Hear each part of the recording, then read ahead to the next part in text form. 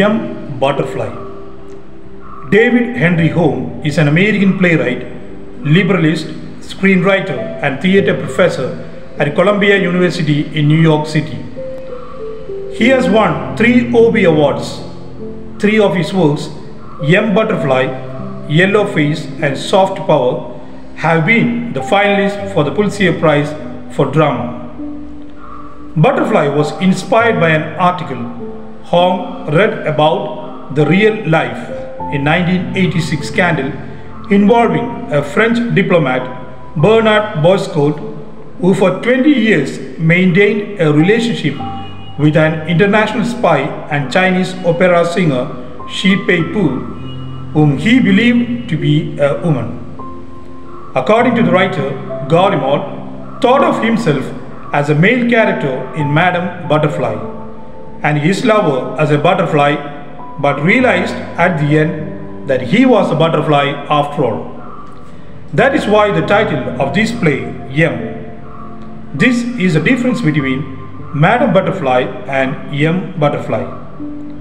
Henry Hwang, M. Butterfly is a play about relationship between Bernard Boiscott, a French diplomat, and an opera singer by the name Shi Pei-pu. The play was first presented in 1988 on Broadway and even won the Best Play Tony Award of that year. Now let us look at the synopsis of the drama M. Butterfly by David Henry Hwang. In the beginning of the drama, we are introduced to 2 main characters. Renee Gallimard, the protagonist of the drama, and Song Lily, the lady protagonist. As the drama begins, first we meet Renee Gallimard, the protagonist of the drama in China, who is a French embassy associate. He is a mild-mannered man, but he sees himself as a coward. Renee Gallimard believes that he is very bad in seducing women.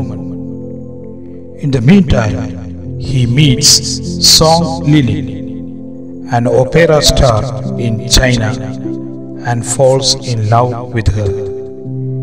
He sees her as his perfect woman and the embodiment of Madame Butterfly, a character he adores in the opera. It is from this the title of the play comes as M. Butterfly or Madame Butterfly.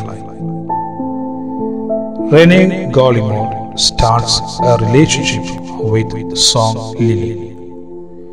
During the affair, Gallimard does not know that Song Lily is a man who is pretending as a woman.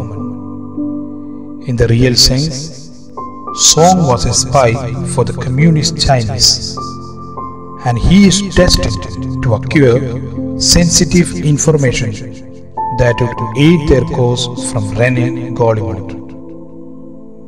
Song Lily is great in his performance, and she uses a demure facade as a way of hiding her true sex to Gallimard. Song submits to Gallimard, and this makes him gain confidence in his masculinity.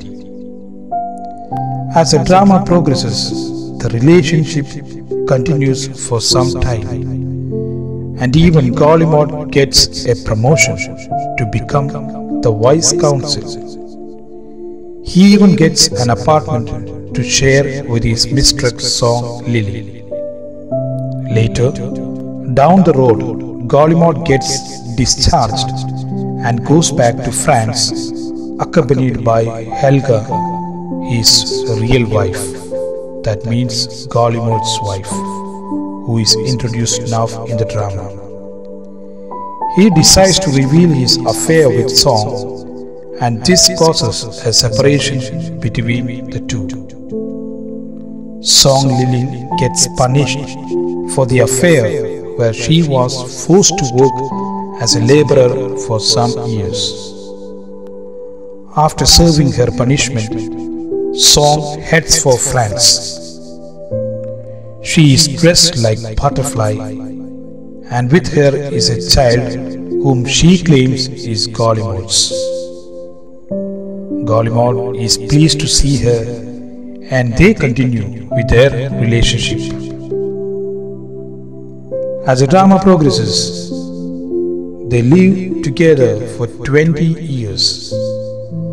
After this time, Gallimard is accused and charged with committing treason and gets sentenced for conveying the secrets to the Chinese spy.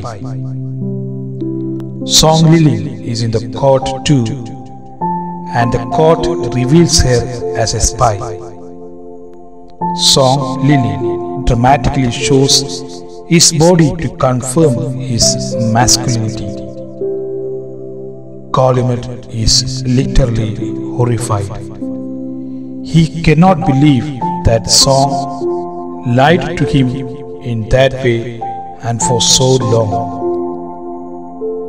At the end of the play, Gallimard commits suicide while Song is watching and smoking a cigarette in the nearby place.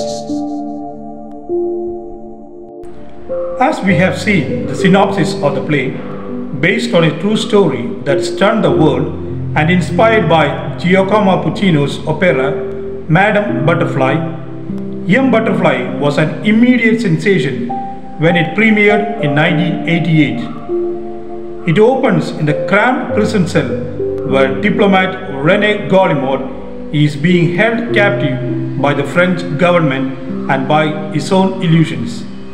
He recalls a time when Song Lilin, the beautiful Chinese diva, touched him with a love as vivid, as seductive, and as elusive as a butterfly. Now let us look at the major themes of Young Butterfly. Hwang's play says much about humanity's propensity for desire, self-deception, betrayal, and regret. According to the playwright, the drama also penetrates the common myths of Eastern and Western civilization, as well as the myths about gender identity. Thank you.